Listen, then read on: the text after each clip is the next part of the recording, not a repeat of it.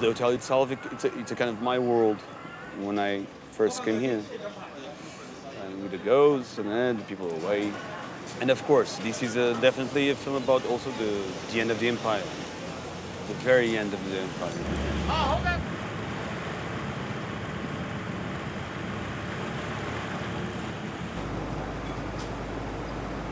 Several shops around here. Within these couple of years, we see the change of hands.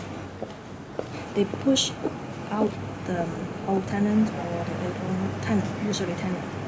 Then they move in the shop, they renovate a bit, they put in their products, they give the shop a name. It seems like they're doing business, but I don't think they really care whether they have business or not.